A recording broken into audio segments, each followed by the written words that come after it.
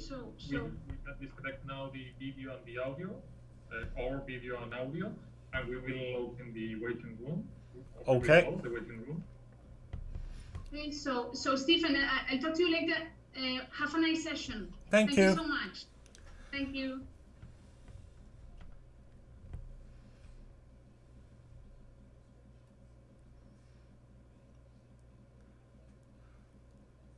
So, hello everyone, and welcome to my part of INTED INTED 2021. My name is Stephen Downs, and our session today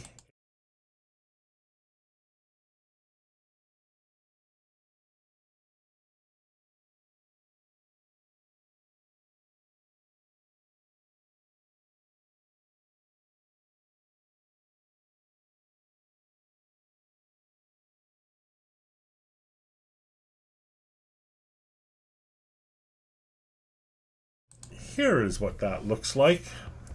It's on Google Nexus. No, what am I saying? Google Pixel 4. And I chose it because it creates a transcript for me. I'll show you. Good morning and afternoon to you, depending on where you are.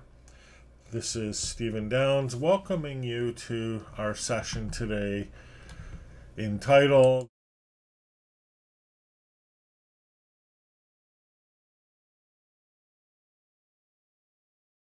I just turned it off.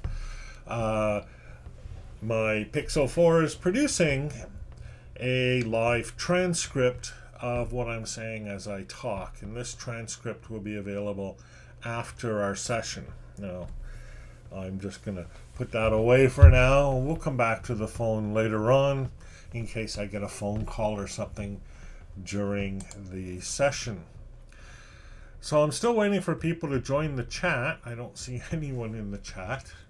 So I'll just say hello in the chat and welcome you to this presentation. I should say a workshop. That would be more accurate. The topic is, as I say, your instant decentralized learning community. And as a result, this workshop, the success of this workshop is going to depend a lot on you. I can do a little bit. I can't do anything nearly like everything. And so really it'll depend on your participation. Now, we might get a nice video out of it and some useful slides, and I guess that's a good thing. But my ambitions for this are a whole lot more. My ambition for this is that by the end of this session, we've created a decentralized learning community, at least for this conference. And, you know, how long it lasts after that, don't know. It actually doesn't matter. Learning communities come and go. That's the life of a learning community. So I'm seeing people in the chat now. Loretta from Latvia, Umair from Bahrain, Stephen from Liverpool. So welcome to you. Welcome everyone. Room 1 from Trinidad. Sorry, this is Denny from Trinidad and Tobago. Claudia from Berlin. Michelina from Italy. It's great to see people from around the world at this presentation. Now, speaking of this presentation, let's just get that going. The slides are available online.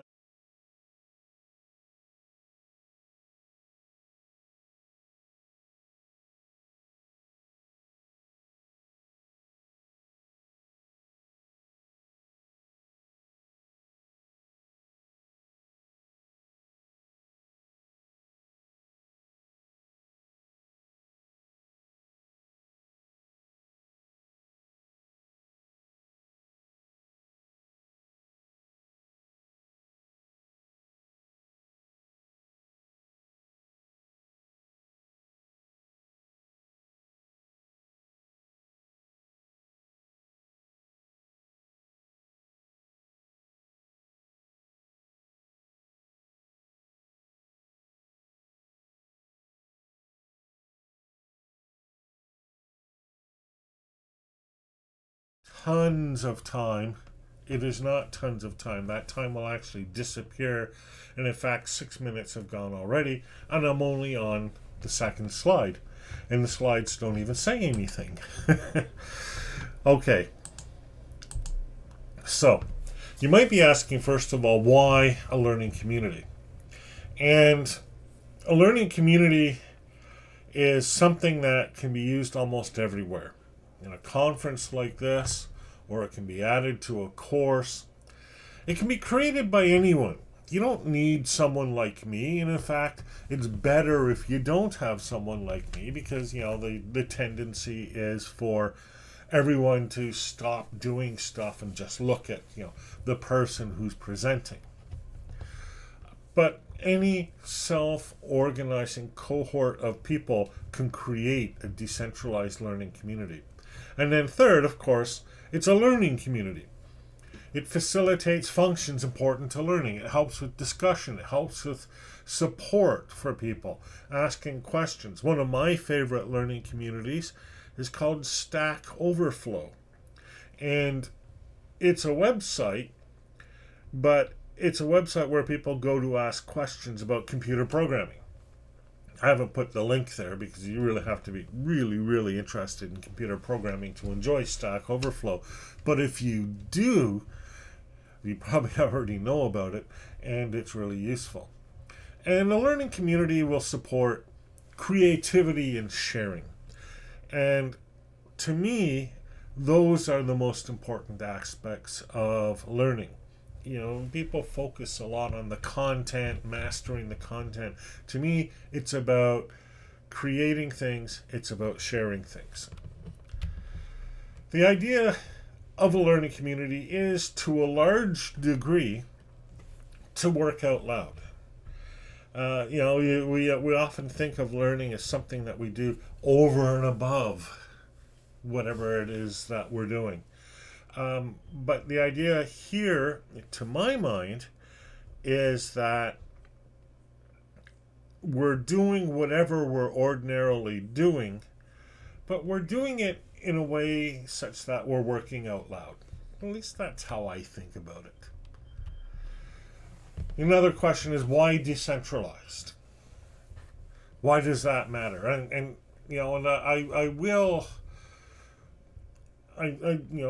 acknowledge, for example, that this conference has put up, you know, chats for, you know, here's a chat for this conference, right there it is, right there in the middle of my screen, which is great, and they've also put up some other things to support community. There are individual discussion areas, there are Q&As with the presenters, etc. But it's all centralized. And for a conference, that might make sense. Although if you're not at the conference, you're not really part of the community. So, you know, this barrier has been created. But it's also fragile. A decentralized community will continue to work even if parts of it break down. If the conference website failed, for example, what would we do? Well, a decentralized community would continue to work. Also, and I'm sure the organizers could talk about this, a centralized community is expensive. It costs a lot of money to put that stuff together, to get everybody together on one site, to make sure all the streaming, all the boards, etc. are functioning properly. Decentralized community eliminates bottlenecks and thus eliminates a focused high cost on any particular part. It might not save money overall. I don't know. I haven't done the calculation. But there's no single point where somebody has to pay a lot of money. And also, one of the things that we learned when we launched massive open online courses as decentralized communities is that it can work with any sized cohort, any number of people. You can have 5 people, you can have 500, 5,000. A decentralized community will continue to work. And so for me, these are all really good reasons to go decentralized. Another aspect is that in a decentralized community, more so than a centralized community, the focus is on cooperation rather than consumption. And that's a shift in perspective, and it's a hard shift in perspective, particularly when we've been brought up watching television, movies, online events, sporting events, etc. It's unusual for us to actually participate in the creation of whatever resource it is that we're using. But in a decentralized learning community, that's exactly what's happening. And when we shift our perspective from consumer to participant, that certainly changes your attitude toward what is produced and what you're reading. Now, I have a question here on the board. How do you protect a decentralized community from being stalled by people not providing work? Most people consume, only few create. That's true. That is true. I've typically said, expect a participation rate of 1%, or maybe 1/10 of 1%, depends. But so what? I mean, who cares? The people who are really benefiting are the people who are participating. People who are, not creating things or just observing, that's fine too. It's just they're not actually generating the discussion and the activity, and therefore they're not benefiting as much from the community. It's okay if they watch. It's not a problem if they watch. I've often said, lurking, as it used to be called, is a valid form of participation. So it's not like people are getting a free ride or anything like that. The benefit comes from participating. Don't participate, you don't benefit. It's not a problem. The decentralized learning community is at the heart of what I've talked about over the years called personal learning environments. And that's kind of a picture that you should have in the back of your mind as we go through our workshop today. If you look especially at the diagram on the left, you can see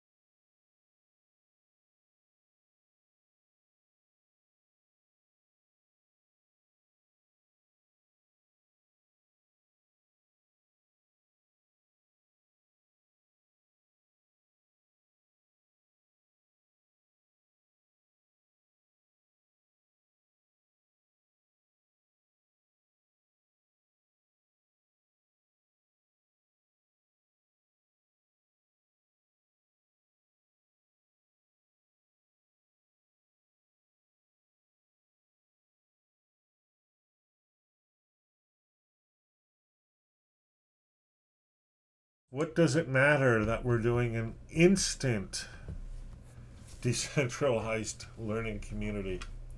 Well, there's, I've put in a link to a paper there, Praxis and the Indie Web, which is, kind of like inside politics. But the gist of that paper is that right now it's all too hard. It's too hard to build these decentralized communities. And it has a point. Totally has a point. And that's why people are turning to walled gardens like Twitter and Facebook and LinkedIn. Content goes in, but it never comes out. And so I wanted to see in this presentation what we can get done right away without worrying about all of that. Can we build something in this hour and a half? Because if we can do that, anyone can do that, right? And then ask ourselves after, and it'll be after this talk, so we'll have to do it ourselves, what can we learn from that experience? And let's see what we do learn from that experience. So the idea of instant means also accessible, easier, possible, not too challenging, captures all of those ideas. And I think that's really important when building a decentralized learning community. So that's the setup.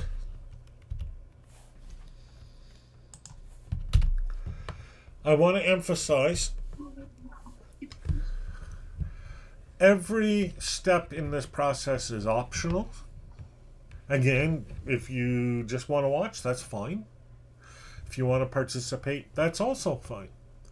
The whole idea here is that when the community is decentralized, you don't have to use a particular technology. You don't have to participate in a particular way. Choose your own learning technology. Choose your own resources that you look at. That way, each person has their own personalized experience of the community. That creates a diversity of perspectives. It gives us something to talk about, and also it creates the greatest access and the greatest possibilities, the greatest set of possibilities for creativity in our community. Instant and now, says Marcus. Let's do a top 10 of tool concept ideas for community building. Interesting thought. So, where to begin?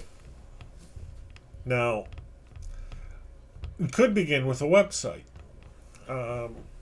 Most communities have their own website. Think of it as the home. I know it's a decentralized community, but it's nice to have a home. I've listed a few resources there that allow you to create your own website. They're all free or nearly free. More to the point, they're all easy. There's instructions here for one of them called Wix. The whole idea of a starting website is to provide a starting place for your virtual community. So let's do that.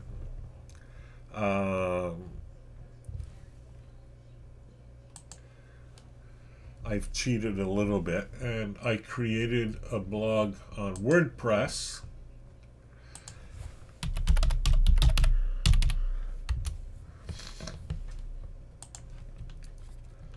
And let's see if I can find it.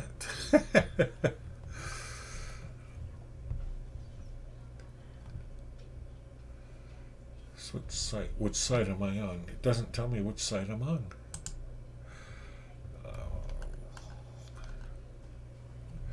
Oh, well, it's just, I must have, there we go. My site is called InTED 2021. I'm going to choose a domain.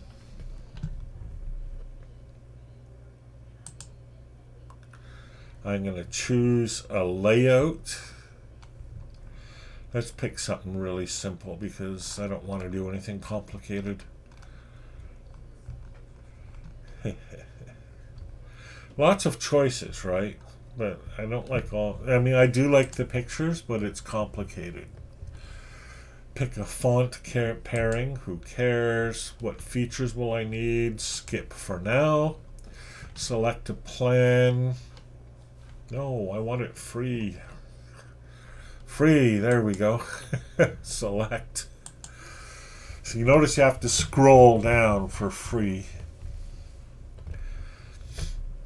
Now I hope you're watching as I did that. Okay, so here is my website. Until 2021. Oops. We'll get rid of the other content. I'll just write welcome, I guess.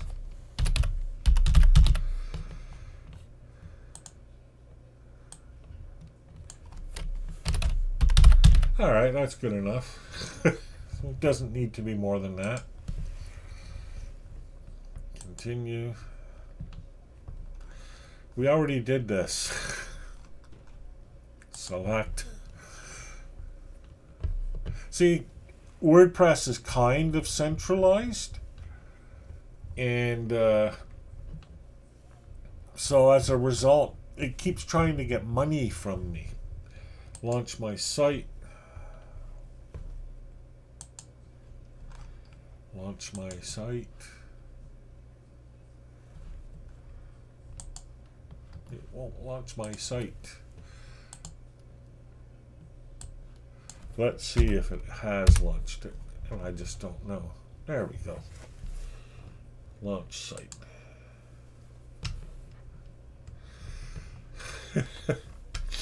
Back to my site. Here we go.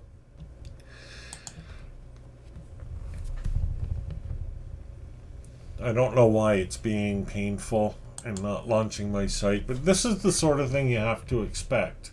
Visit site. Okay, good. Only you can see it until it's launched, and I click that. Skip purchase. Oh, goodness. I'm sorry. Here we go. It keeps wanting me to pay money. There we go. Choose a free site. See how hard it's making me to be free? This is the problem. I should have gone with Blogger. It's much easier.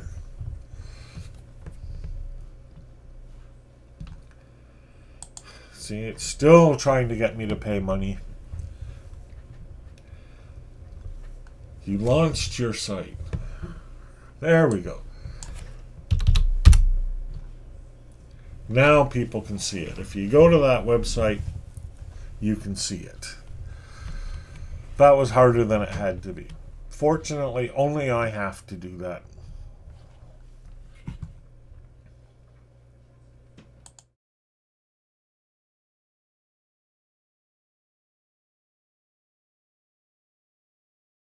That you saw how hard that was, right? And that's for an instant website, and you saw how hard WordPress made it for me to launch a free site. At every turn, it's asking me for money. At every turn, it's making it easier for me to pay money to them. And that's one of the big challenges in building a distributed learning community, is that, you know, there's all kinds of hands reaching out for money. And that's one of the appeals of Facebook and Twitter and the rest. You give up your independence, but at least they're not always asking you for money. Okay, so Marcus is saying, are we supposed to join you on this website? You would need to post a name, link, join, etc. No, you don't need, well, I mean, it's a good starting point, but you won't need to join me on this because we have a place to start already, which is this talk that I'm doing. But if you would like to look, click on the link that Marcus has posted in the chat, and pop on over to that website. Meanwhile, I'm going to continue.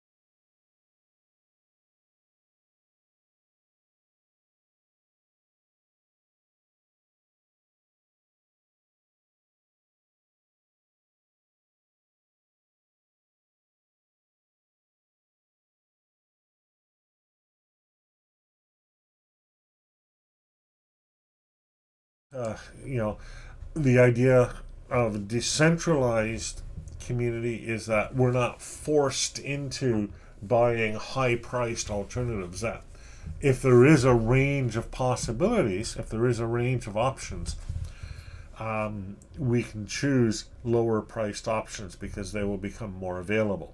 That's the theory, anyways. Different ways of creating this kind of access. Desktop applications, now those are not good for websites, but those are good for other tools, which we'll look at. Apps, generally, I don't use them and I don't recommend them, although I do recognize that pretty much everybody has a phone these days, or I shouldn't say everybody, because really worldwide it's like half, less than half. But still, apps are very platform specific. I like web applications a lot. Hosted internet, you pay for hosting and then you run your own software on the internet, and some examples are Reclaim or GoDaddy. I personally use Reclaim. Or cloud hosted applications, which right now are still a little expensive and hard to use. But a lot of what we're talking about in this workshop will be based on cloud hosted applications in the future.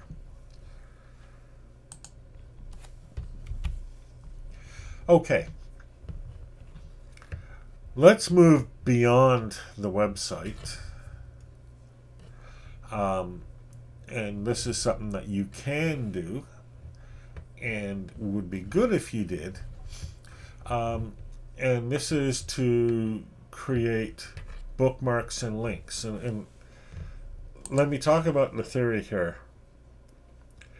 The idea here, although some of these sites are a bit centralized, you know, there's only one place, for example, where Digo or Digo, I don't know how to pronounce it, is located. The idea here is that we're collecting resources from all over the internet. And that's the first and most essential aspect of a decentralized learning community. The content isn't all in one place. The content is everywhere. And the idea of our learning community, at least one part of it, is to gather this content together. And Luis says we must be aware of data privacy and security. Agreed. Not totally on topic, but agreed. So let's look at, say, Digo or Digo. There we go. I had to click twice. So this is a simple bookmarking tool. Collaborative bookmarking, which means that you can share. And I'm already logged in, but it's a fairly straightforward process to create an account. Now again, you have to watch out. They're asking you for money, which is really annoying. But the idea here is now that you can add links. For example, a bookmark, an image, a PDF, or whatever. So I'm going to add a bookmark, and the bookmark I will add is this bookmark, because why not? And so I'll just paste that in there. There's the title. It picked up the title. Notice it asks for tags. We'll come back to that, but for now I'm just going to type in TED 2021 and I'll add it. Now there's a lot more that you can do with Digo, and the video that I reference in the slides, well, hints. Here we go, Intro to Collaborative Bookmarking. That video talks a lot more about the different things that you can do with it. But if you want, and you would like to contribute to this, so far we've talked about ways to create websites and ways to create bookmarks, start a Digo account and add some bookmarks to that and tag them hash INTED 2021.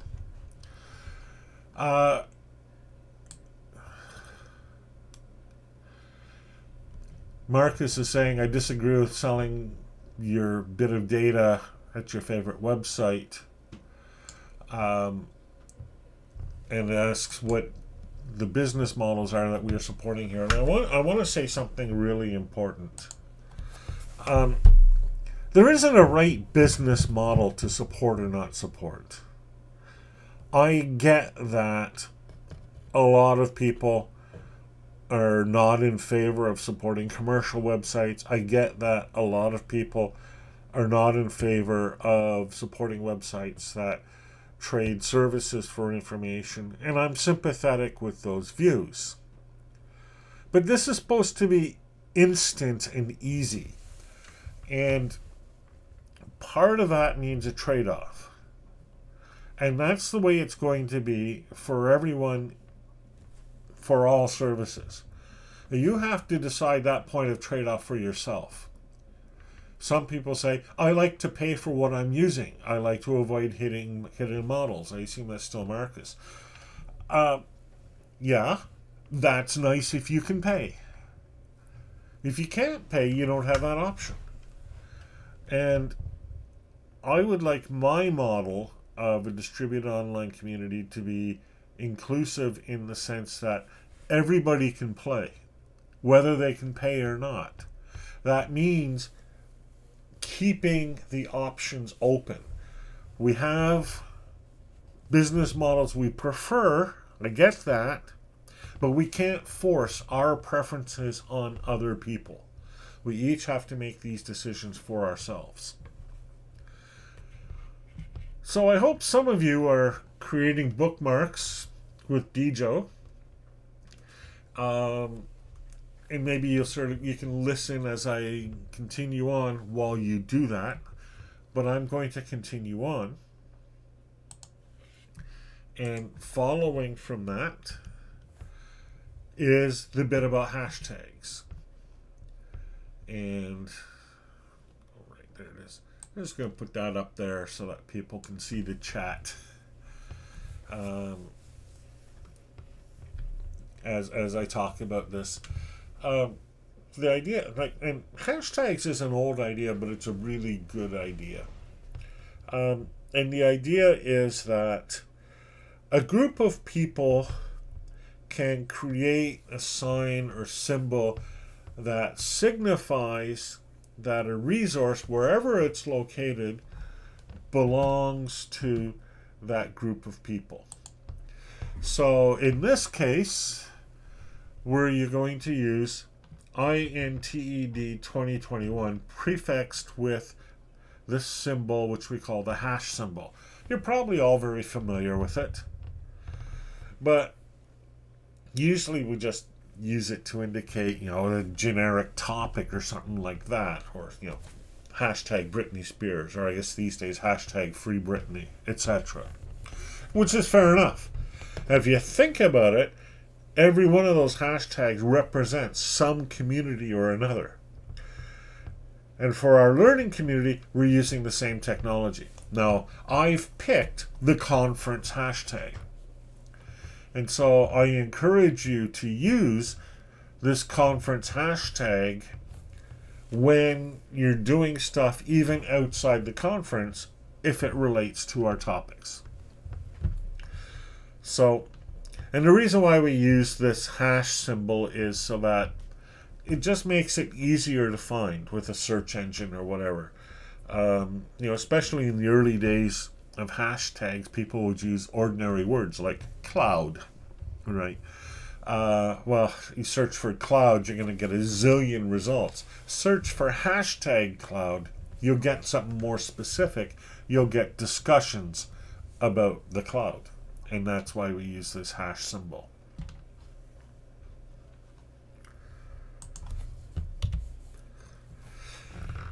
They're most often used in micro content, social networking. I'm not a big fan of social networking for decentralized communities, but a lot of people are, and that's why I'm mentioning it here. One site I'll specifically not recommend is Facebook, which I don't use, and so I won't recommend it. You want to use it, that's fine. I just have my own issues with it. Again, it comes back to business models, right? We all have to pick the business models that we support. Luis is putting into the chat some other hashtags: hash change, hash innovation, hash inted 2021, which is kind of neat, right? Because you think about it, it links up the concept of change and this conference and this community. So with Twitter, and let's pop into Twitter briefly. So I'll just use the chat and cover over the Twitter recommended stuff. So here we are, where I did a search for INTED 2021. And I noticed that there are 5 notifications. Now these are notifications to my account, so that's not going to help me too much. But let's go to INTED 2021 again. With Twitter, you have to click on latest. Twitter will always take you to the top, which lets them do marketing. But go to the latest and you'll get what people said most recently. So if you're following along and doing things to help create the community, one thing you could do is write a short message, hashtag it INTED 2021, and pop it into Twitter. And a lot of decentralized learning communities are formed this way and this way only, just by using a hashtag in Twitter. Like I say, not a fan, because you only get I can just sneeze. Sorry about that. Yes, it's the middle of a pandemic, and somehow I still caught a cold. Not the COVID, but a cold. Go figure. Okay.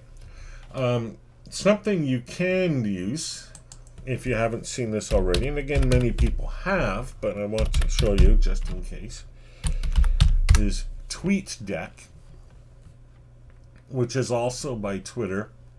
And the neat thing about TweetDeck is if you do a search here, it'll create a column, and here's the inted column.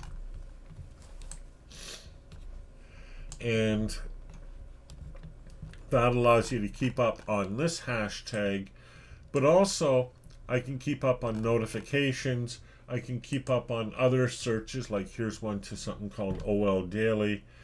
I can follow lists. Here's another one, e-learning, some other lists. So I can follow a number of different communities all from this one application. It's pretty useful, at least to my mind. An alternative that has become more popular recently is to use decentralized messaging services, for example, Mastodon. Mastodon, the URL is mastodon.social, and why don't I just pop that right in here. And that's a decentralized version of Twitter, and what happens with Mastodon is that there's no one central hub. Rather, there are many different hubs, and you can join the hub that you want. And this allows for, a less public, more intimate kind of discussion. So what's the use of hash, whatever, if there's no discussion coming with it? The misuse of Inted 2021 in other channels is just clickbait. Fair enough, Marcus. Don't use it if you don't want to. Everything is optional. We'll keep going. But keep those comments coming. I like comments. I like feedback. I like responses. They make me happy.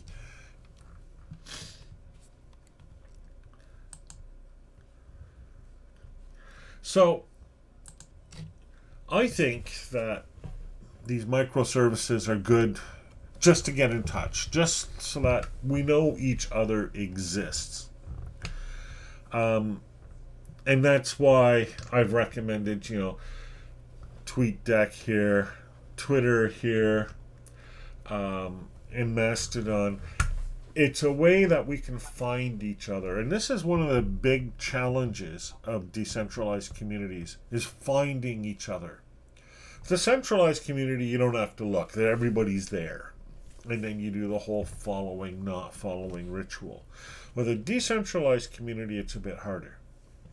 But using a hashtag, now everybody can find you because they have found your Twitter account or your Mastodon account or whatever.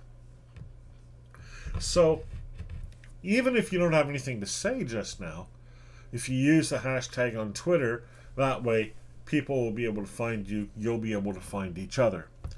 And one of the benefits is we're not limited by the conference organizers here, right?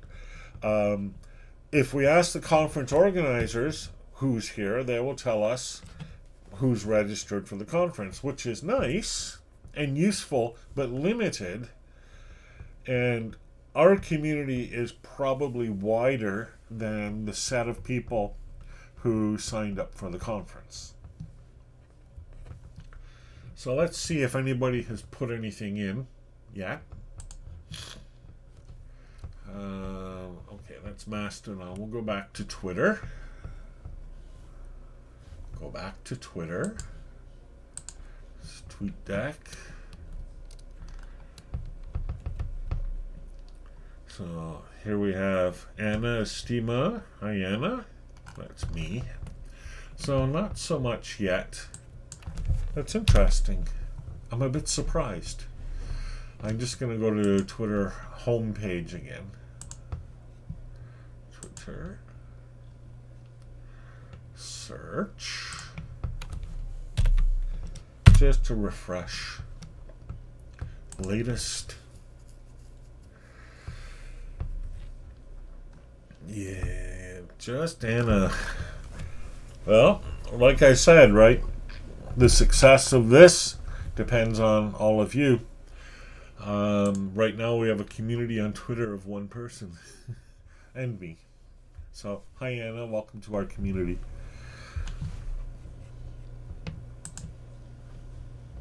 But there's no rush. Do it now, do it later. I know it's right in the middle of a talk, so it's sort of hard to stop and go do something else. But it's there, and it'll be there for, well, forever, right? Well, for a long time anyways. And maybe the mistake we're making here is trying to create a community rather than find a community. You know, it's common for educators to want to set up a community. And, you know, here we are doing that, right, with INTED 2021. It sometimes works, but, you know, it's often at too small a scale to work. Remember, we were talking earlier about participation rates, 1% or 1/10 of 1%. That means if you have 150 people at your conference, you might have 15 people actually talking, or maybe just 1.5, which rounds up to 2. Not a very good community. As well, it takes people away from tools and places they're already used to, right? Maybe, and I don't know about all of you, maybe you don't use Twitter. Maybe I'm talking to the wrong crowd here. So if I set up a community on Twitter and then went to all of you and none of you use Twitter, well, that's a big barrier to our community. And then the big danger too is that the community will just disappear when the conference or the course is finished. So in many ways, finding community is better than creating community. You know, once people have these tools, and to a large degree they have them now, that's what makes this easier. The best community is the community that you're already using. The best tool is the tool you're already using. So, and that's to a large degree what I do in my own learning, is use these communities that already exist.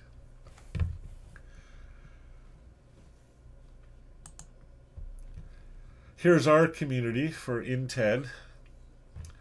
All over the world, different technologies, different interests, almost certainly different languages, probably a lot of Spanish language represented, given that the conference is organized out of Valencia, but, you know, probably a fair amount of English, judging by the US participation, Chinese, judging by the Chinese participation, different time zones.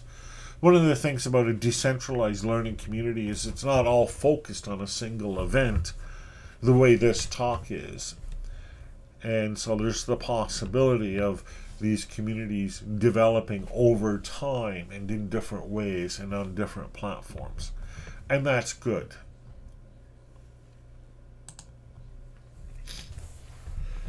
Now we move to probably a much more useful way to build our community, and that's through blogging. Or more accurately, I would say, through the use of blogging technology. Marcus complained earlier, well, you can't really have a conversation on Twitter. Totally right. I don't use Twitter or any microblogging service, or any micro-content service, I should say, really to have these conversations. I use blogs or content similar to blogs. Now, whoops. You're probably aware of what a blog is, but I'm going to tell you anyways because that's my job. A blog is online content sorted by date. And so you get the terminology right. A blog is a collection of blog posts. The individual articles are called posts or blog posts. And they're useful for regular columns, posting, discussion, whatever. Very often, instead of a website, a community will have an official blog, sometimes called a mother blog. I noticed Inted didn't really do that. I was able to snag both the WordPress and the Blogger domain name for Inted, which kind of surprised me. And it's also an excellent activity for community members. So many of you will already have a blog. But if you haven't, this is your opportunity to create a blog. We just saw the annoyance of WordPress, so I'm not going to recommend that at this point in time. Let's go to Blogger. Blogger is owned by Google, so still some trade-offs, right? But and here, this is my Blogger account already. Let's open up Edge, because I never use Edge, which means I don't have any accounts on it. www.blogger.com. Did I type these? No. Yes, I did. And this is what it looks like if you don't have an account. But just click on Create Your Blog. Google will make you sign in with a Google account.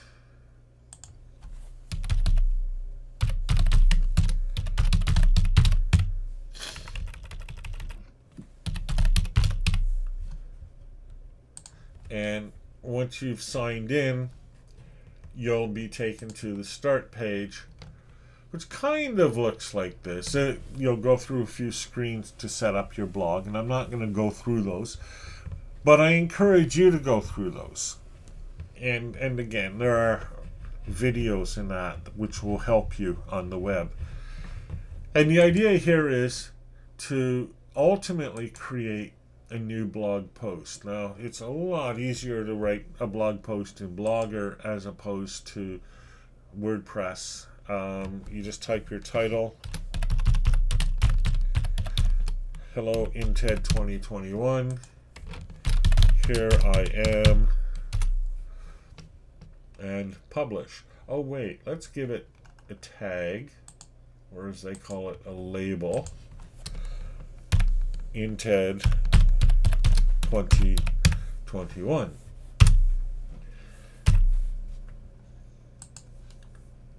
Confirm. And it's posted. And we can view it. And there it is. It's very boring because all I wrote is here I am. But that's all I needed to do for this.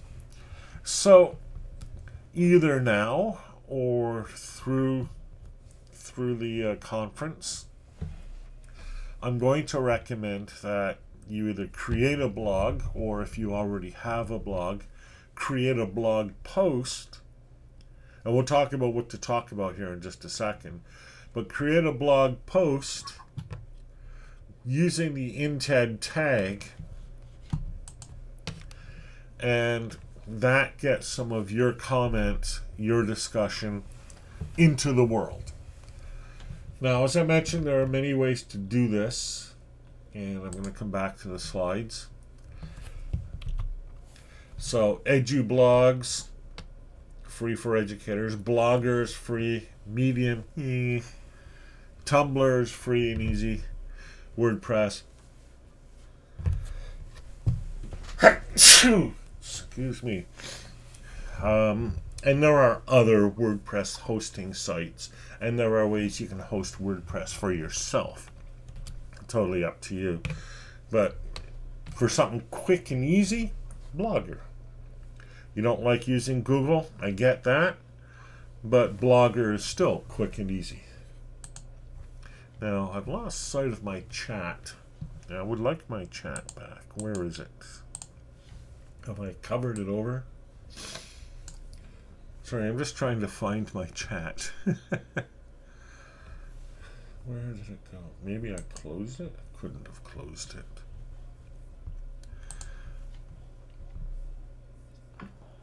Oh, good.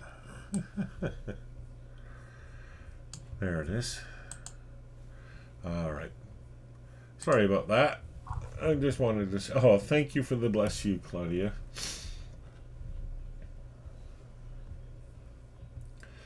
What about... Yeah, so calculation is correct. 93 people are online at this presentation. 1% comes down to one person in your Twitter group. And that's why you don't want to limit these communities to a class or even to a conference. You want them to be wider because, you know, I mean, lurking is what they call legitimate peripheral participation. And that's fine. But, you know, you have to go with the math, and the math says, really, you need a larger community. That's why conferences have to try so hard, you know, with the startup screens and the built-in chats to get people to talk. And this conference created a whole bunch of chat rooms. But if you think about it, 1%... so let's say 1,000 people signed up for the conference. So 1% is going to be 100 people. But if we have 10 chat rooms, now we only have 10, but we actually have something like 30 chat rooms. So at best, we might have 3 people in each chat room. We've just divided all the participation, all the discussion into tiny, tiny little groups. That's good for those tiny little groups if there's enough people and if they're engaged enough to have a good conversation. But it makes it so much harder, doesn't it? Wonder if anyone else has tweeted anything. Let's refresh. Latest. Nope, still only Anna. I'm so sad. Okay.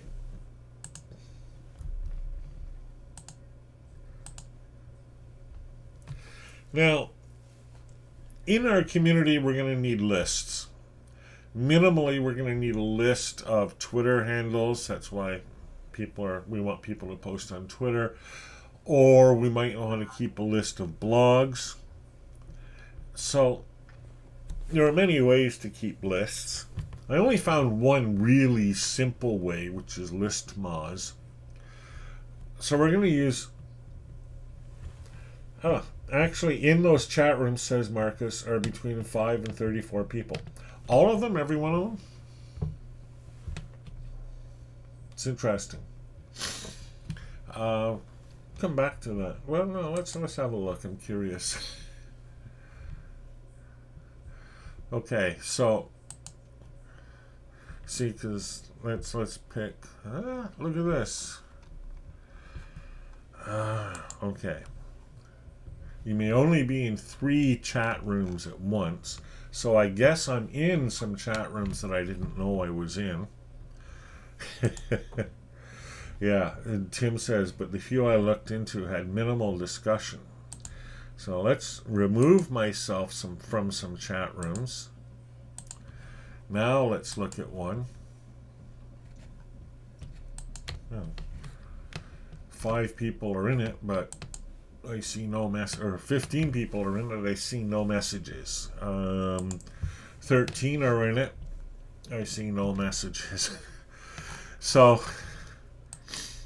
you see each time I click on one of these, I've joined it and I don't leave it, and that's how we're getting all of this membership. Or maybe it's a private room. I don't think they can't all be private rooms, right? No, because private is something completely separate. This is all these are public rooms, not private rooms. Upper left. No, private is person-to-person chat.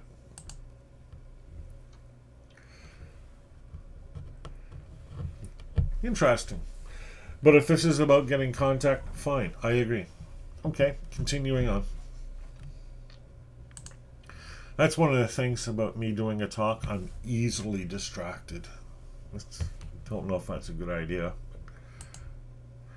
So I'm going to put lists to the side for a moment and talk briefly about collaborative writing. Now, not as decentralized as I would like, but again, we're always making these trade-offs, right? So collaborative writing, the idea is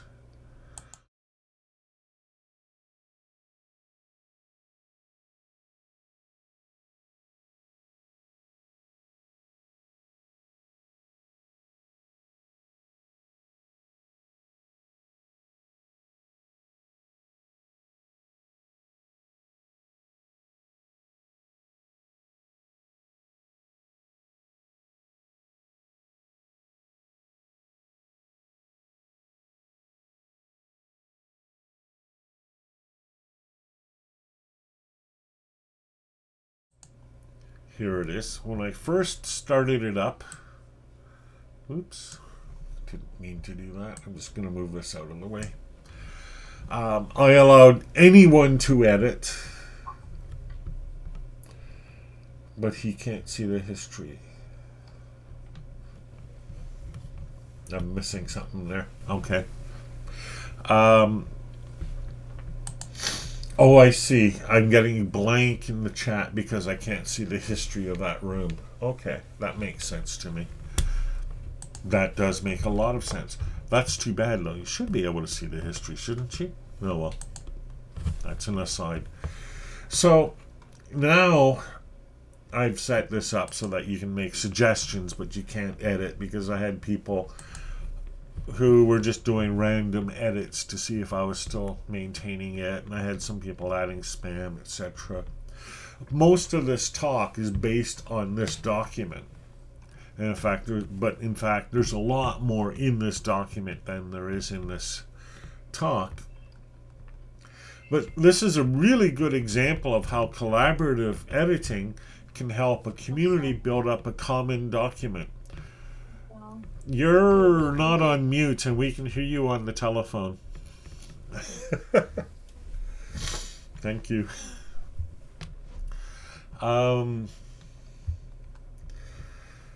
But we're going to use it for something a little more practical. Let's move the chat back.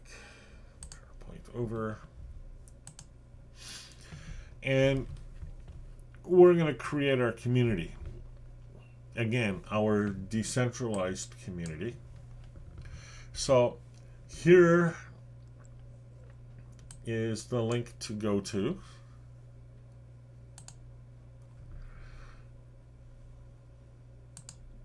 And that'll take you to this longer link.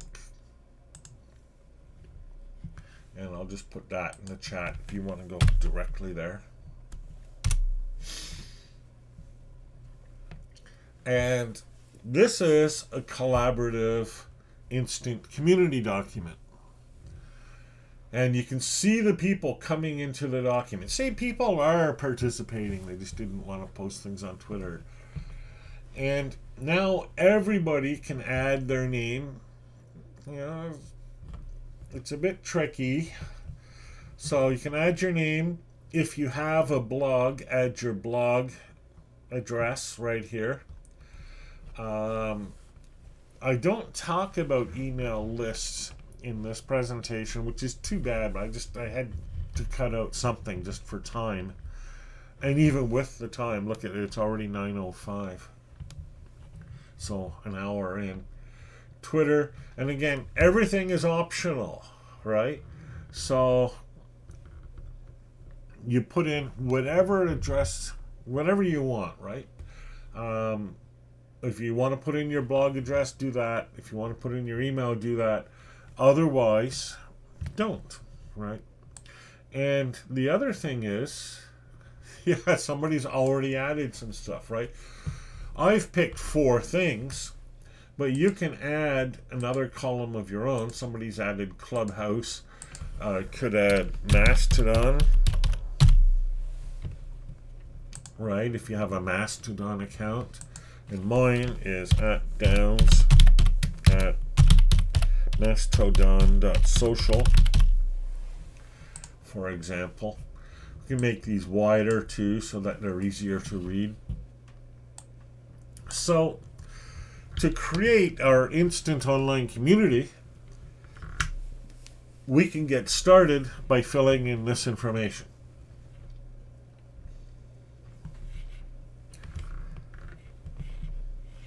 So I'll leave you with all of that. I'll come back and see if anybody has typed anything in the Twitter, and they haven't. Oh, here we go. What is the role of language in your notion of instant learning community? Yeah, that's a great question. And historically, these learning communities have been all single language, haven't they? So annoying. I think we're just about at the end of that as a problem. And here's why. we have already the capacity to generate transcripts as we speak. And we have already automated and pretty good automated translations that are almost instantaneous. So we're just at the point where our audio and video services can provide instant translation for us. And if they can do that, then language ceases to be a factor. Now, I think it will always be a factor because different people see the world differently depending on the language that they use. And different expressions are different, idiomatic expressions are different in different languages. But for basic communication, getting the idea across, we're almost there. Let's see how our document is doing. Pretty good. Mostly email. We got somebody put an ORCID number in for blog. That's interesting. And we'll see that'll actually break some things. I'm not sure I'll demonstrate that, but it'll break things later. But that's okay. Still useful information, isn't it? Maybe I would create another column for ORCID if that's what you use. All right. Moving on, because we're running out of time. Feed readers.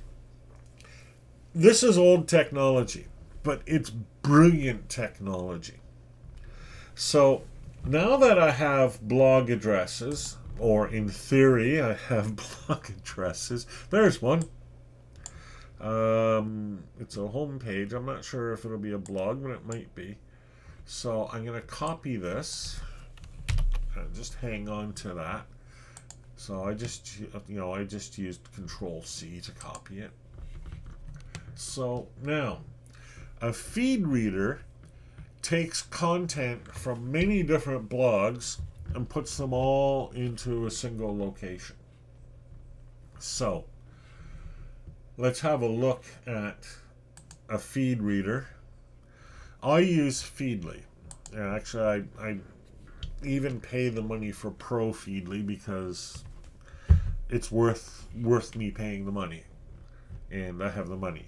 But there is a free version, and there are free versions of most RSS readers. On the slide, there's a selection of them. These are all different websites that I follow. So some analytics, Ed Community. And actually, it's only showing me, no, it's showing me all of them. Some companies. See, look at all the different companies I follow. Ed Media and Culture, Ed Pedagogy, various people. So I've organized them into categories. I subscribe overall, and I forget how many feeds altogether. A lot. I think it's about 700, give or take. And you might think, well, that's crazy, that's ridiculous. And it is crazy and ridiculous, but it's still really useful. And to add a feed, I just click on this plus sign. And remember, I copied virtualscience.it. I just paste that in there, hit enter, and no feeds with matching titles. You see, that's part of the problem here. So let's go to this website. Oops, that's a search. So unfortunately, there is no feed for this, which means that they're not sharing their content using RSS. And one of the reasons why I recommend that people choose blogs instead of just a website like this is because a blogger website will have RSS. So, for example, this one, if I just took that blog address and put it into a feed reader,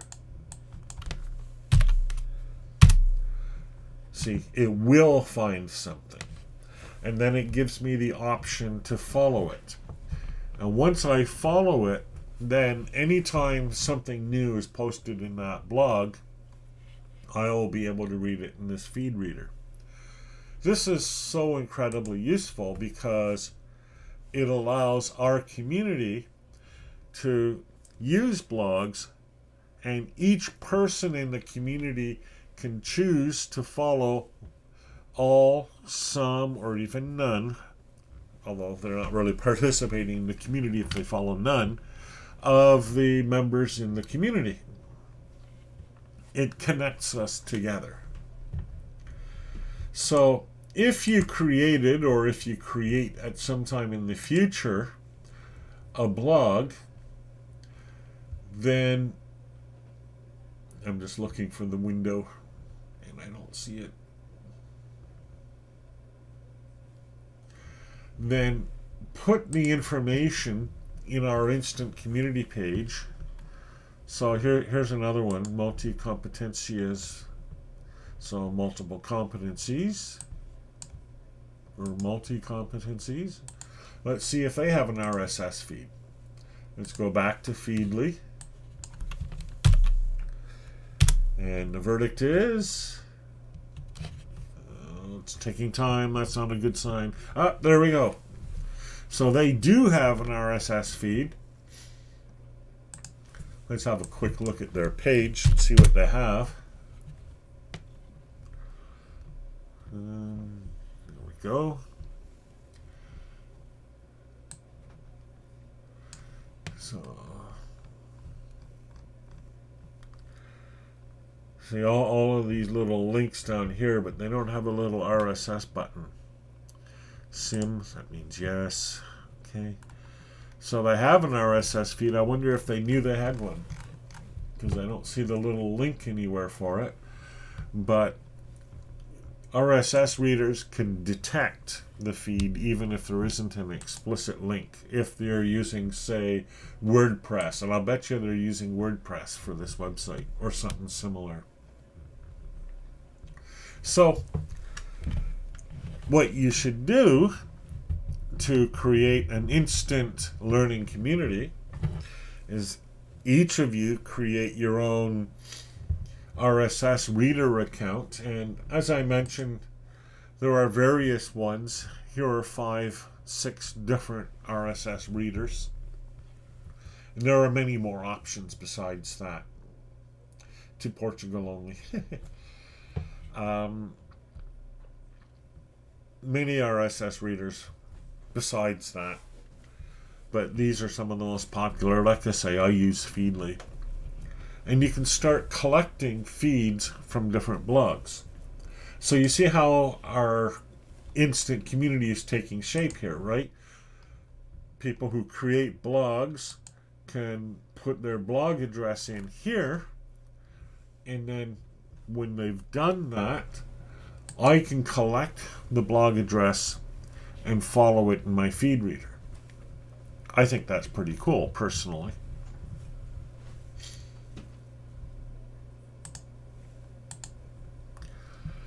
So there are ways you can find RSS feeds even if you don't know. And also, if you're using something non-standard, look for this little orange button, and that'll point you to an RSS feed. Here's the principle. Here's the idea. My whole talk is on this slide. They write something, or maybe more accurately, they produce some content. You read it, you write something, and crucially, you link back to what they wrote.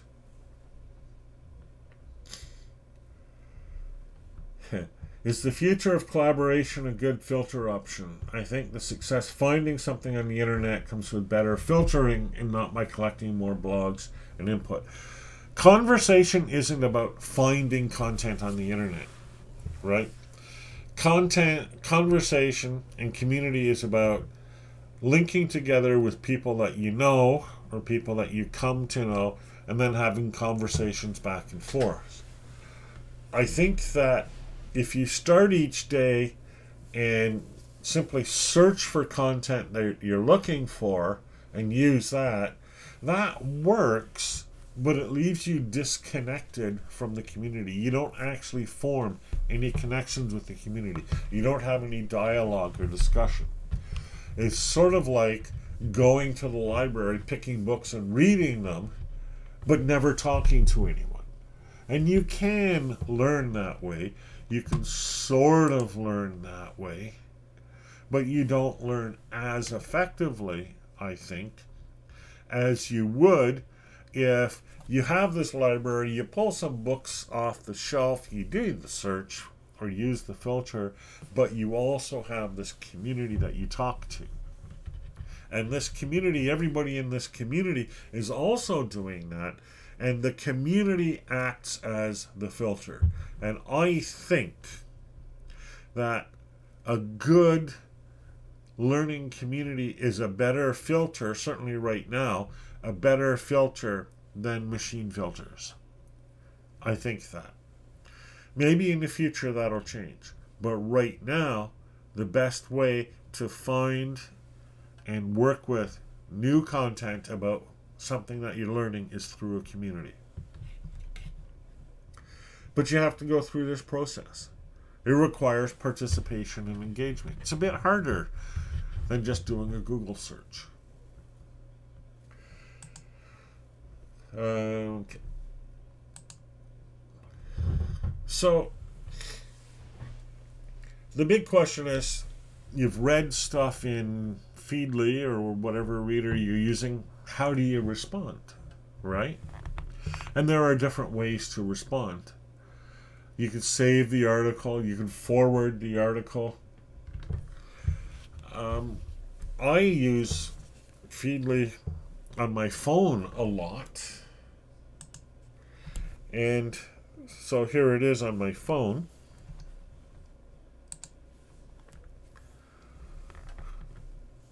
And one of the things that I have, and it's interesting, just to come back to what Marcus said, I have about 700 and some odd subscriptions, so I actually use some artificial intelligence that's built into Feedly to give me a priority list, although of course I can always choose all.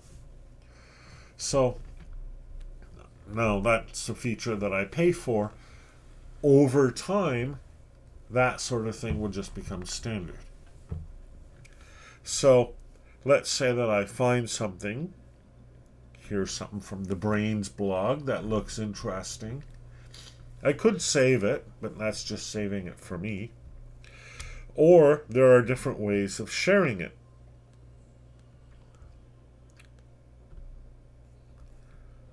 And where are they? They're gone.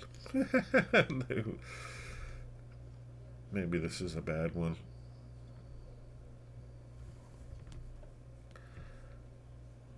Oh, I can add a note down here. Oh, right. I'm not very smart sometimes. Okay, so let's pick something from improving academic outcomes among adolescents. I can click on this little thing up here, and that allows me to share. And now here are the other applications on my phone that I can share it with. One place I can share is, where'd it go?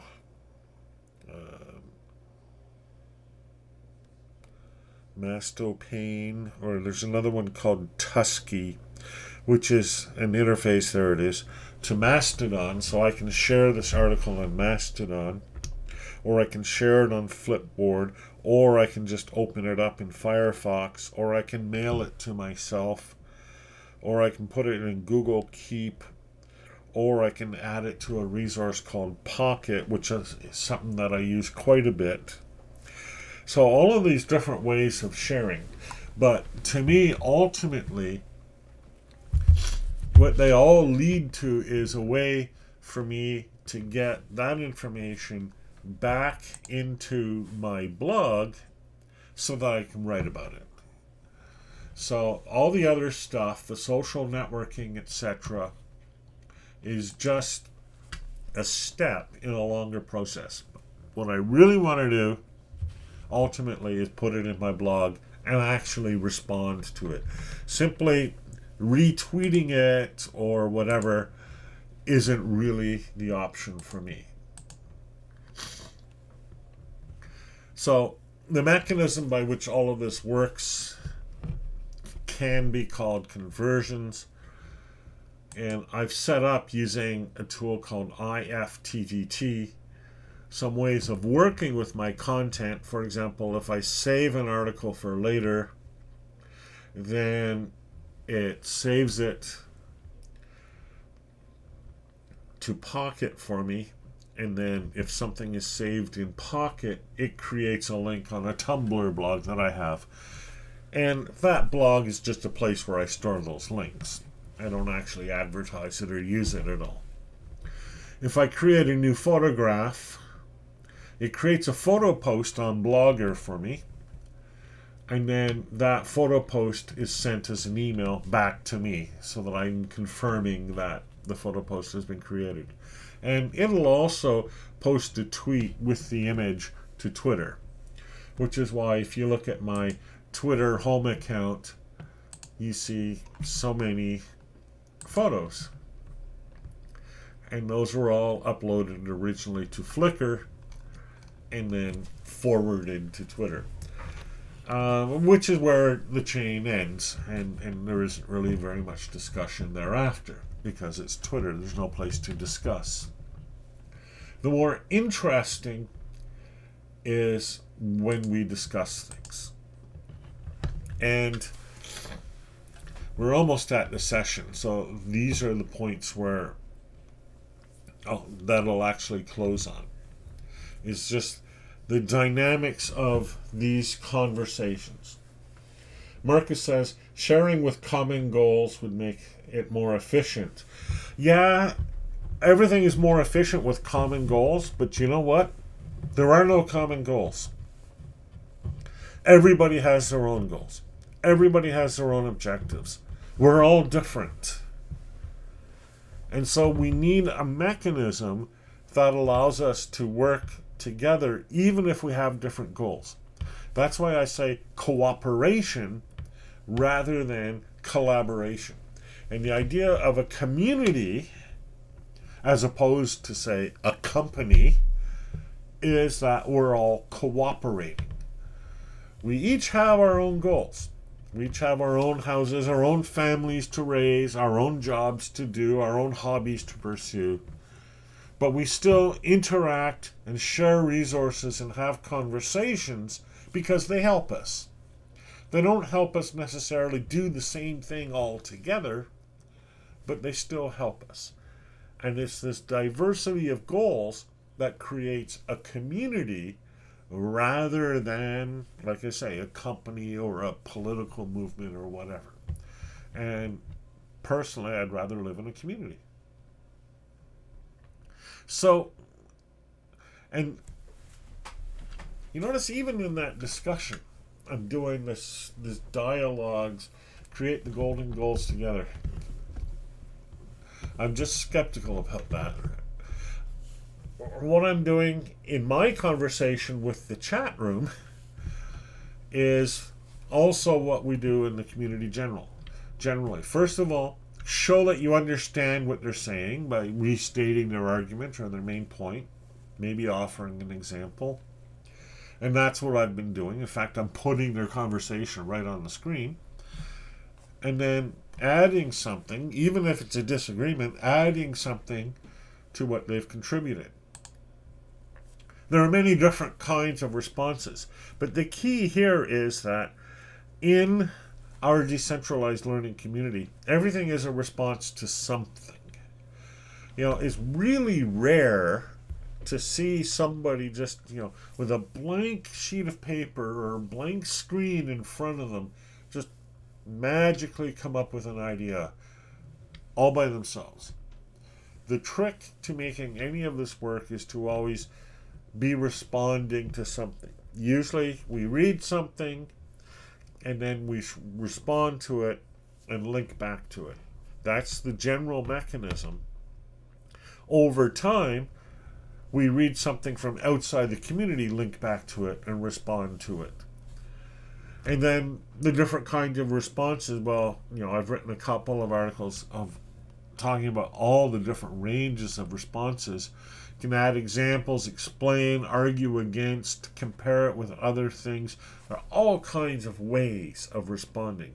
But the idea here is to build the conversation, to take what they have created and in some way add to it. I sometimes use the expression aggregate, remix, repurpose, feed forward. And here I'm talking about the remixing, repurposing part, actually engaging with what they've created and moving the dialogue further. And as an aside, that's what we don't have with Twitter and Facebook and the rest. We don't have this engaging with what someone said. I think if we did, we might like and follow less frequently. Is the general idea to form a meta-organization with a higher level of creativity and also personal learning? In a word, yes. Something like that, right? Except, again, we're not all working toward creating a meta-organism. The meta-organism, more properly, emerges from our taking individual actions. And that's an important point. I have more than 32,000 examples of this process on my website. And you can see them all because I share them all. And this is near the end of that list, but if you just hit the previous button, these examples go on, well, except for that one, indefinitely. Well, you could click on that previous button more than 30,000 times, you'll see examples. And again, this is the model, right? This is the way I present it on my website. You can present it differently on Blogger, but the idea is find something you want to talk about and talk about it. And then link back. All of these, each one of these posts, you click on the title, it links back to the original thing that I'm talking about. This connection is what creates the community. And me, I see myself as a part of this larger learning community that exists. And it's a very amorphous kind of thing, right? There aren't any walls or barriers or anything like that. I mean, it's not a company.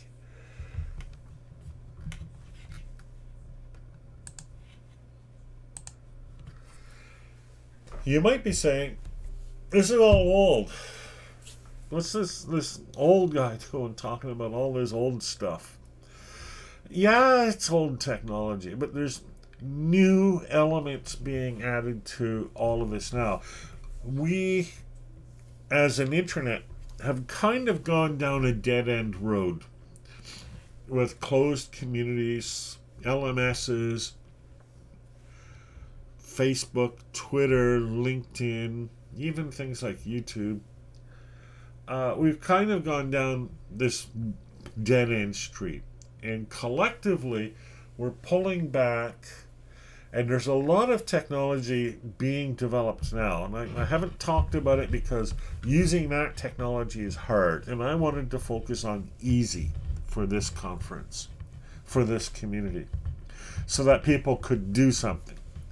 Turns out it was still too hard to do something while listening to the talk, but that's okay. And we're going to see things like sharing independent websites and forming these connections across different individuals, across different sites. That is all going to become a lot easier.